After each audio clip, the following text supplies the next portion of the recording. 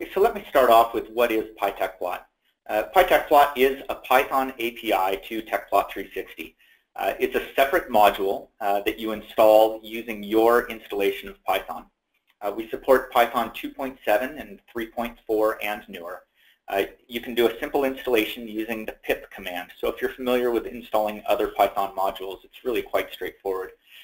It does require an installation of Tecplot 360. So this Python module, PyTecplot, is dependent on Tecplot 360 being installed.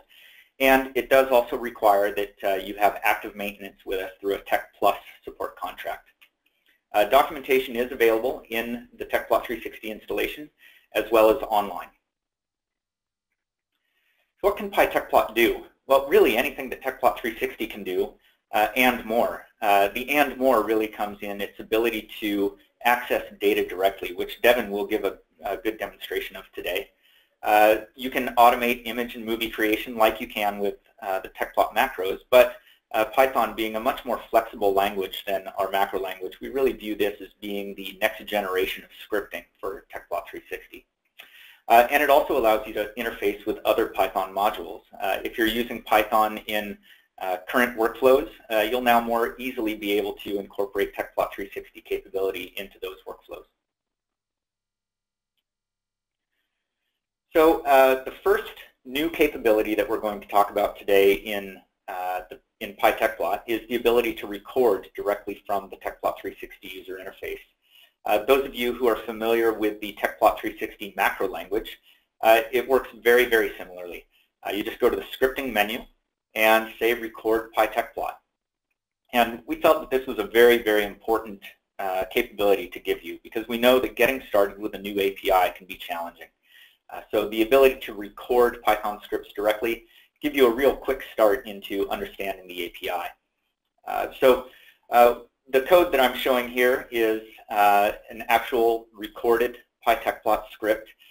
In this case, I just wanted to know how do I turn on the mesh and how do I change the mesh color to blue on my wing surface here. And then finally, how do I export this to an image file. And just by recording and taking those steps in the Tecplot 360 user interface, I was able to generate that. And again, that gives me a very quick start. So the next capability that we'll be demonstrating today, Devin's going to be demonstrating, is PyTecplot Connections. So this allows you to actually control the Tecplot 360 user interface directly from Python. In our previous release, you could only use the PyTecplot API in batch mode, which is useful, but this connect capability now adds even more utility. So there are two prerequisites here. Number one, you have to instruct Tecplot 360 to listen for incoming connections from Python. And that's done, again, through the scripting menu. The PyTecplot Connections dialog has the ability to accept connections. You see also there's a port number there. We communicate through sockets, and you can define which port to use. There's more information on that in our documentation. The second thing is you have to add one line to your Python scripts called tecplot.session.connect. And this instructs your Python script to connect to Tecplot 360 itself and control the actual user interface. On the next slide, we'll show you how to do this. So we'll just play this video here. So first what I'm doing is I'm going to modify one of the example scripts that comes with Tecplot 360 2017 R3, and we'll add that one line, tecplot.session.connect. And by default, this will connect over port 7600. You can define which port if you want. Then we'll go into Tecplot 360 itself, tell Tecplot 360 to accept the connections, and then we'll just run this script. So that's all the modification we have to do to get it to control the Tecplot 360 user interface. This is going to load the Onera Wing dataset that comes with Tecplot 360, set up some isosurfaces. The nice thing here is it leaves you in a state where you can continue to interact with Tecplot 360. Now, another way that you can interact with Tecplot 360 is directly through the Python console. So here I'm importing Tecplot, and then we'll say tp.session.connect, that's Tecplot session connect, and now we're connected to Tecplot 360. And on that recording slide, we showed how to activate the mesh, so that's what we're going to be doing here. Show mesh equals true. And then on this next line, we'll call the command to change that mesh color to blue.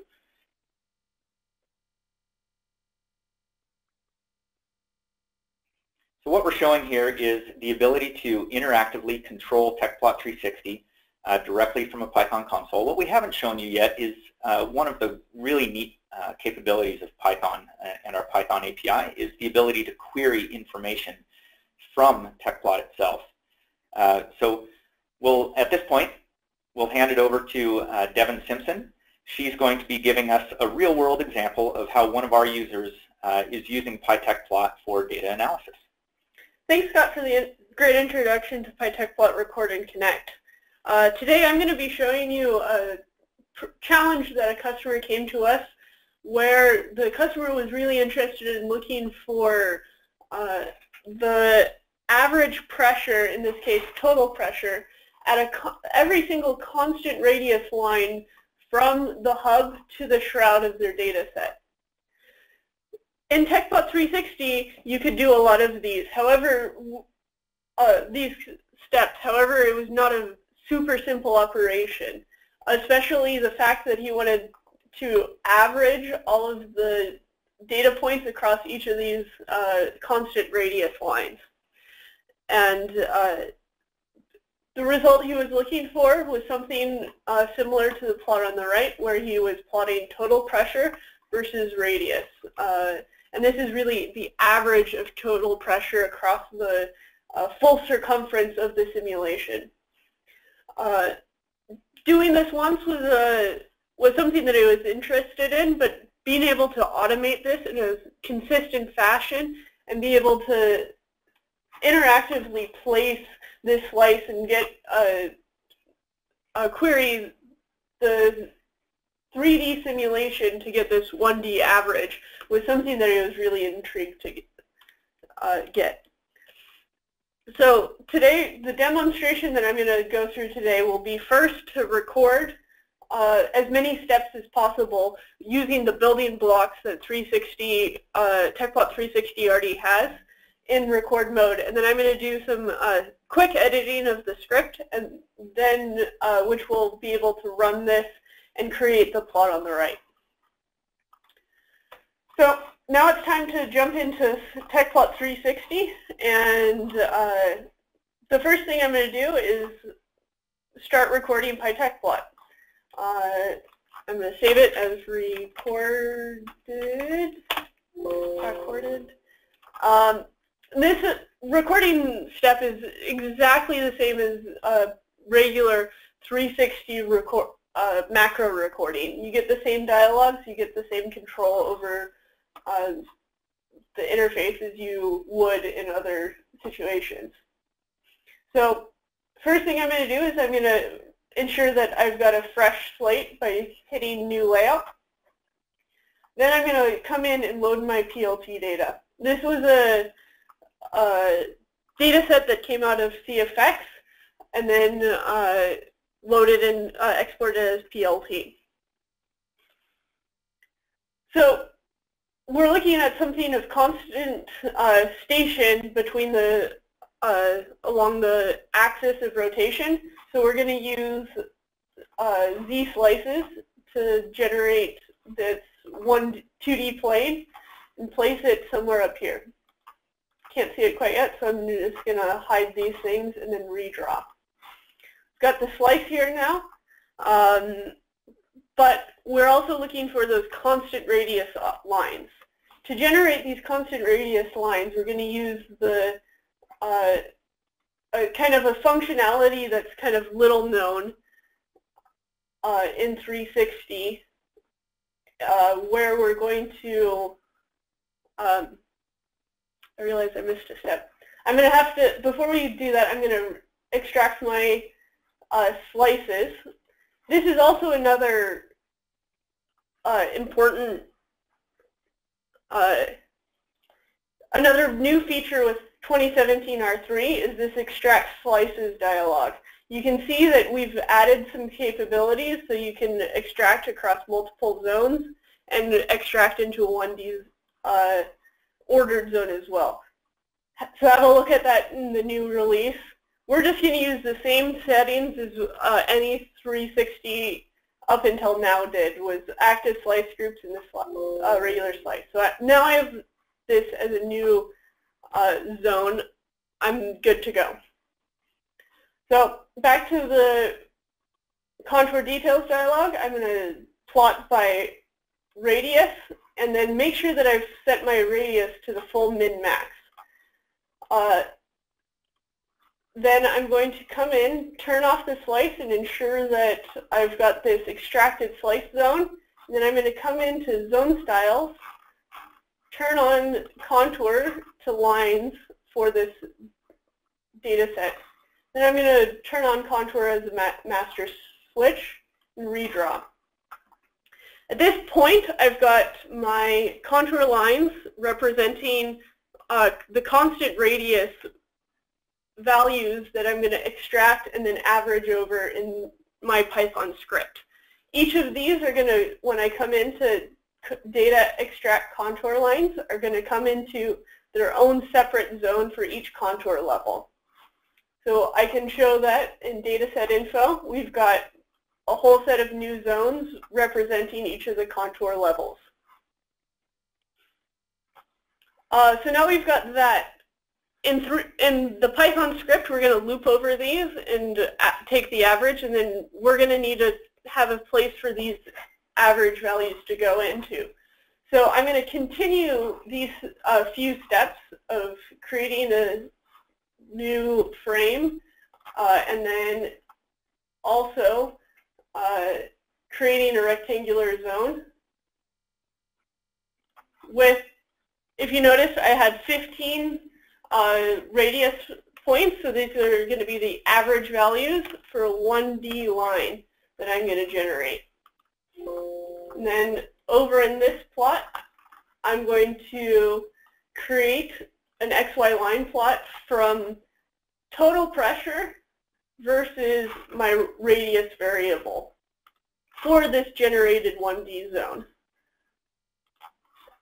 And at this point, all of my points are 0, 0 for the generated line, but this is where we're going to go over into Python and populate this line zone so that we can get the desired resulting line plot. So I'm going to stop recording, come over into Python, and open the file that I just recorded. So to start here, you can see a lot of different commands. As we went through, it recorded every step along the way. Some of the steps were recorded as an execute command. This is actually executing the native Tecplot macro commands, and these are just places where we either don't have a PyTecplot API as of yet, or they're things that have not been translated yet. But most of the style elements, so slices, contour groups, field map settings, have all been has been translated into their relevant PyTecplot APIs.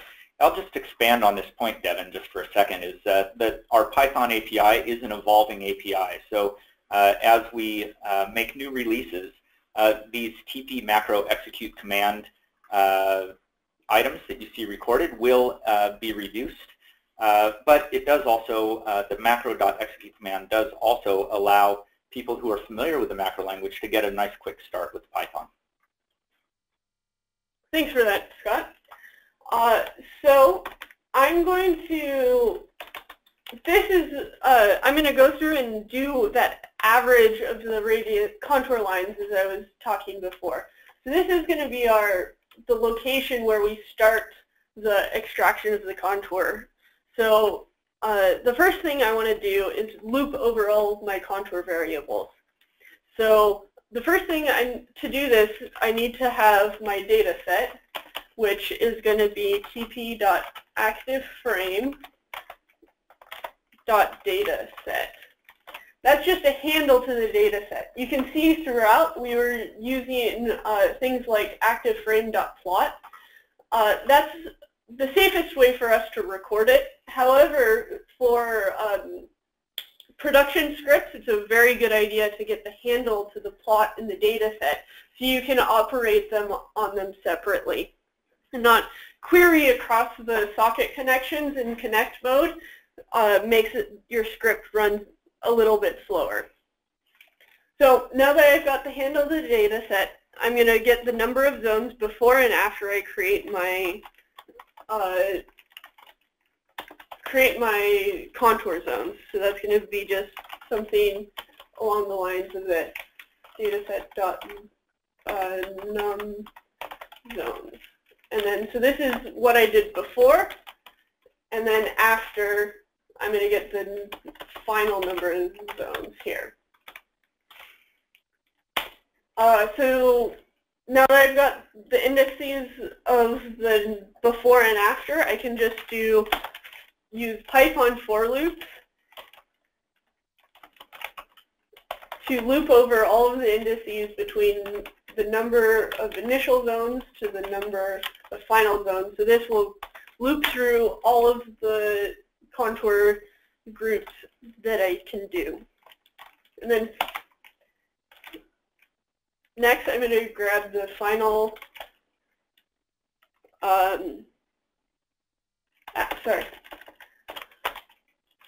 So now that I've got the index, I'm also going to want to grab the zone by as the zone object. So that's going to be just by cur zone is going to be defined by the data set, and then dot zone, and then the index that I'm looping over. So this is the object to the a zone object representing the current zone of interest. Now that I have the zone of interest, I'm looking for the radius and the variable that I'm going to be averaging over. So that's going to be the values that I'm going to be averaging over are going to be the cur zone dot values. So this is the way that I can get the actual elements in the variable that I'm interested in. And then I want to get this out as a NumPy array so that I can use all of the capabilities of Python. And I can just do that by simply querying it as a NumPy array.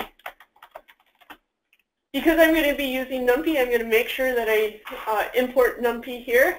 And so for those of you that aren't familiar with NumPy, NumPy is quite a powerful package in Python that has very good utilities for array handling and mathematical operations. So we're really happy to be able to offer this capability. And as you can see, Devin here, to average those values, a simple call to np.average. Yep. So that allows me to just get the really easily average the values of this contour zone. A few more things that I also need to get the radius of the current zone, so I'm going to get the current radius value by, again, querying the current zone values for the radius variable. And I'm going to just grab, because it's going to be constant radius throughout, I'm just going to grab the first value in the list, and that should be sufficient for each value on the y-axis of the line plot. So now that I've kind of looped through, I need the best way to pass them into the arrays is to be able to build up a Python list and then pass them back into the generated zone as a unit. So I'm going to do that quickly here. Values of generating a simple list, and then this is also going to be the radius values. And then I'm going to use those append value, the average value, and then the same for radius. Append radius, and this is going to go into rad values. So that generated a list that I can easily put into, I'm going to move this down.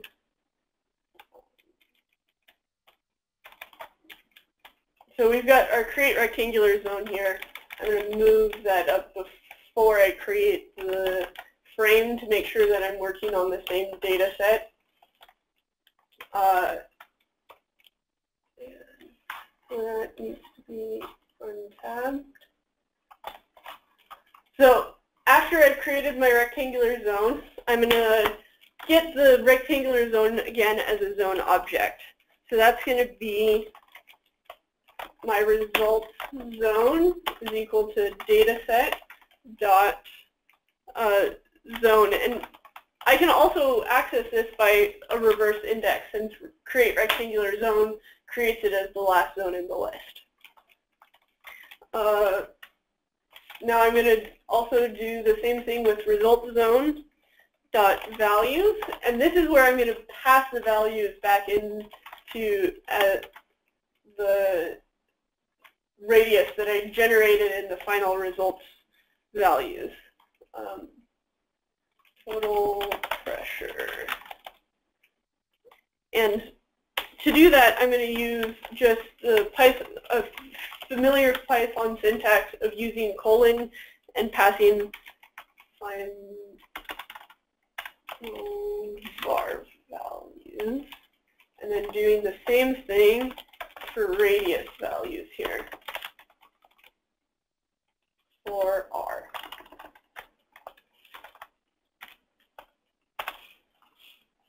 So it's then going to create the new frame and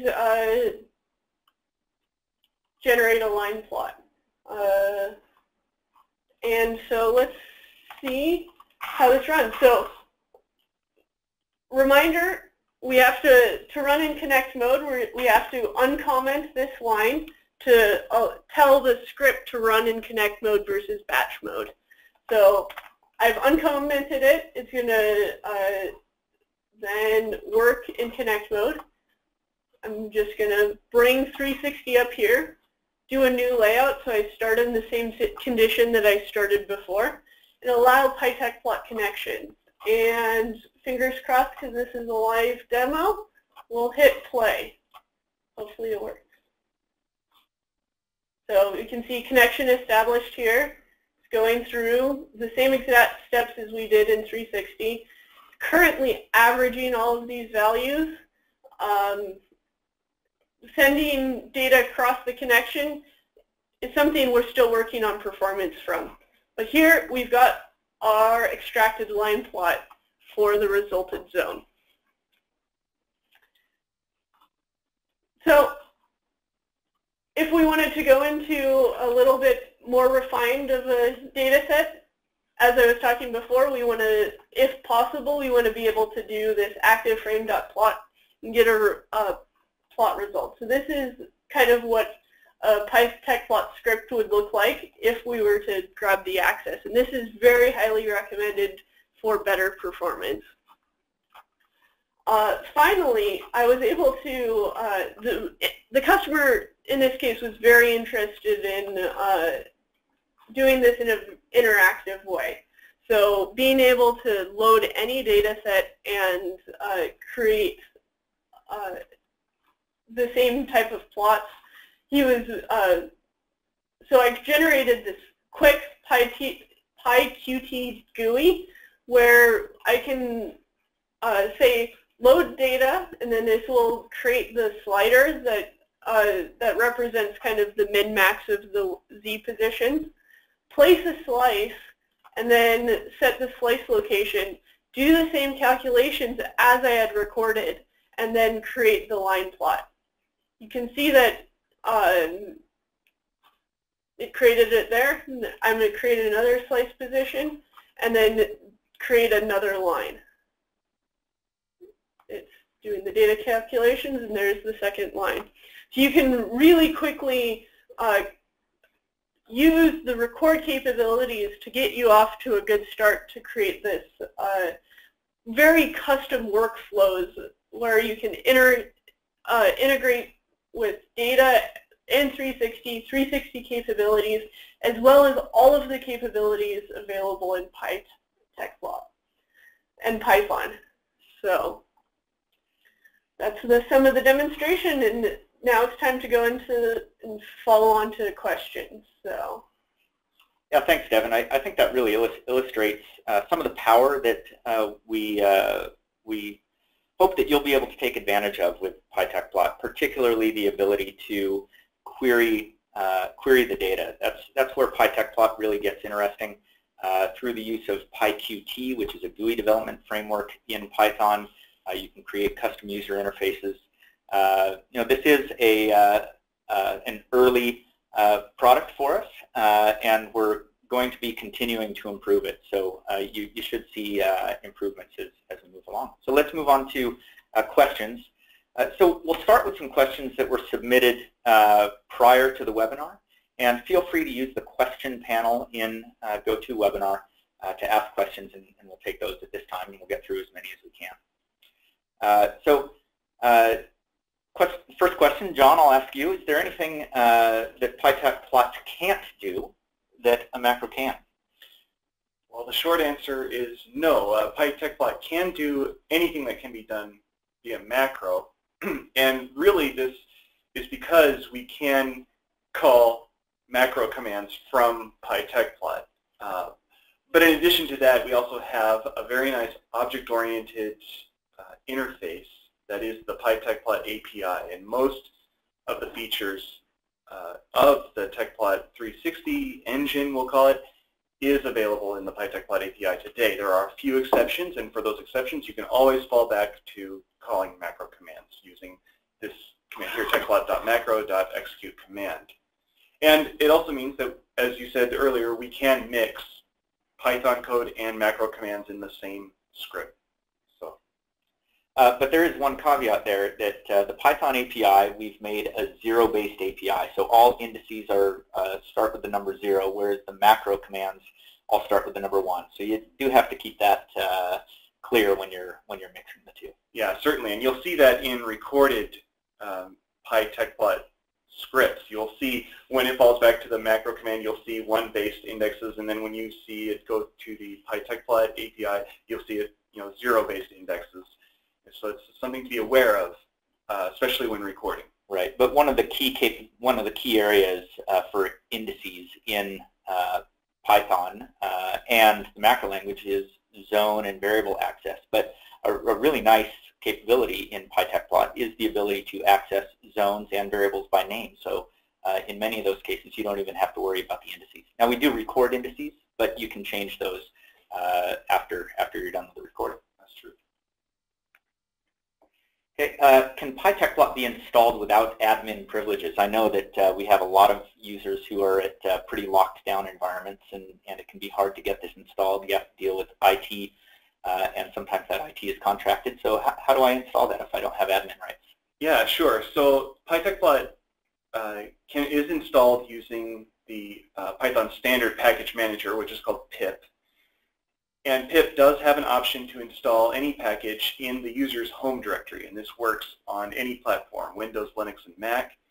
And the command looks exactly like at the bottom here, where we're calling pip. Now, pip is a Python module, so if I want to know exactly which version of Python I'm installing my PyTecplot into, I would call it exactly like this. So python-m pip, so that's the pip main program I'm telling it to install, and when this -- user, that option says, okay, well, I really want to install it into my home directory, not in some system, not in some central location. Okay, and so yes, the one caveat to that is you do need an installation of Tecplot 360, and that is typically installed by a system administrator, although I guess it can be installed as a user, of course. So just to be something to be aware of. Okay, and how do I get started with PyTecplot? Well, we showed a little bit of how to get started today. John, any additional comments here? Yeah, so I guess I'll start by referring to the online documentation. The URL is on the page there. It's tecplot.com/docs/PyTecplot. And this documentation is nearly complete on the PyTecplot API side, and actually has several examples. And you'll see most of the objects that we have created that deal with plots or slices or vector plots or even data set zones and variables have associated with them complete examples. So you'll see it in the reference documentation, complete examples of how to use each of the classes that we have. And that should be immensely useful for, especially for getting started and understanding kind of the underlying concepts and the rationale of our object-oriented design of PyTecplot. In addition to that, there are examples that are shipped with Tecplot 360 in under the PyTecplot directory. So in the installation of Tecplot, there's a PyTecplot directory. That's where the PyTecplot source is, along with a directory called examples. And in there, there's about 25 Python scripts that you should be able to run, just as normally. And it imports the PyTecplot module and does some operation. Usually, it loads a data set that's that also comes with 360, and then does some operation and produces an image. So those are very helpful to get started. But really, the first thing to look at would be the front page of the documentation here, the installation steps, which are as complete as we could make it at the moment. So it's really it's a nice resource. Okay, and now we'll go ahead and take your questions. I have one question so far. Don't be shy. So the question is PyTecplot available in Tecplot 360 2016? The answer is no. We first introduced this in the 2017 R1 release. So it does require that release of Tecplot to get started. This recording and connections capability that we introduced today is going to be available in the 2017 R3 release, which will be made available next week. So we're putting the finishing touches on that release right now. You'll see a number of other capabilities, including the ability to use LaTeX syntax. We've added a new data loader to load VTU files, which is one of the VTK file formats, and of course this capability. So we hope that you'll get a lot of utility out of that. And I'd like to point out that although the PyTecplot feature was available in 2017 R1 and R2, we have made major improvements from one version to the next, and just this most recent version of 2017 R3 is going to come with significant performance improvements when dealing with PyTecplot scripts. Kind of our first wave was getting it working and making sure that it was correct, and now the second wave is really just kind of fine-tuning it and making it very quick and production ready. Okay. Next question is today's presentation and source code going to be available afterwards? Certainly the presentation will. The source code, you can see it right there on the screen. I suppose we could consider releasing the source code separate. So I'll have to talk with my my distribution team to see if we can make that available. But certainly the presentation, and you can see the source code on the screen.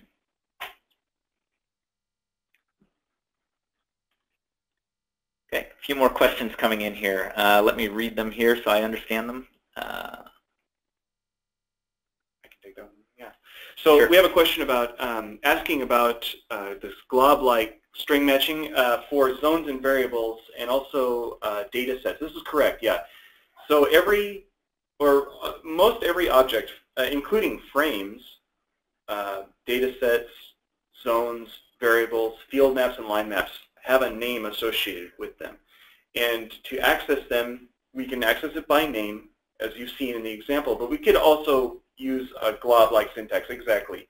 It's just like Linux's file matching. It's not a regular expression, but it's very similar. And so I could do something like, get the zones, that all start with X, so it'd be X star, and I would get all the zones that start with X. So yes, that's right. And that API. So this is dataset.zones or dataset.variables. That's one of those APIs where we did find some performance issues, and we've made really big performance improvements with that pattern matching in the 2017 R3 release. Yeah. Okay. Let's see. Are there examples of macro versus PyTecplot for some simpler case? Well, we don't really have examples of macros versus PyTecplot, but if you have a specific case that you'd like to see us work up, please contact us. The guys in our support department can certainly help you get started. Next question, does the connection require a special port number, and what about admin privileges for connections? Okay, yeah, so you can set the port number in 360 and also in PyTecplot. So you can use any of the ports that are available, but it does have to be open. Let's say if you want to go from one computer to the next. Okay, so you do the computer that's running 360 has to allow connections on that port number. So that's a firewall setting. But by default, we have 360, the connections is only listening to the local host, which should be available on any port. So as long as you're on the same machine, you shouldn't have to worry about a firewall or admin privileges. Okay, it's only when you want to do remote connection to 360 where you would need to worry about a firewall. But certainly you can set the port on both sides, and it can be anything. Okay. That seems to do it for the questions. Oh, one more. Is PyTecplot able to work on a Linux version? The answer is yes. PyTecplot works on all the platforms that we support, which are Windows, Linux, and Mac. So, and we're going to continue to support those. We do. We have quite an extensive test lab here, and we make sure to test across the various operating systems on a daily basis. So we're really happy with our support there. Okay, well, thank you everybody for joining us today. I hope you found this informative, and our support staff are always on hand to be able to help you out. So contact us, support@tecplot.com. We really pride ourselves on good support. We hope you'll find the 2017 R3 release helpful. And you can always look at this webinar or other webinars on our website.